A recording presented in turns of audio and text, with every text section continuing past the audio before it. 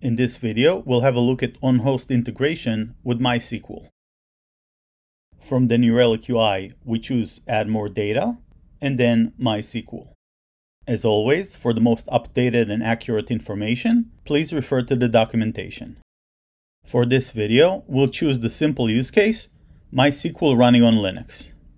We have to install the integration on a machine that has the infrastructure agent, create a user in MySQL with the right privileges, edit the YAML file, and restart the infrastructure agent.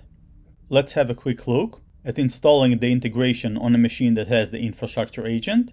In this case, we're running on a CentOS machine. Let's switch to our Linux machine and follow the instructions. First, we install the integration.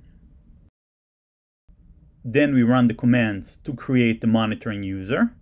In my case, I chose a very simple password, but make sure that the user can connect remote or local, depending on you doing remote or local monitoring, with the user and password selected.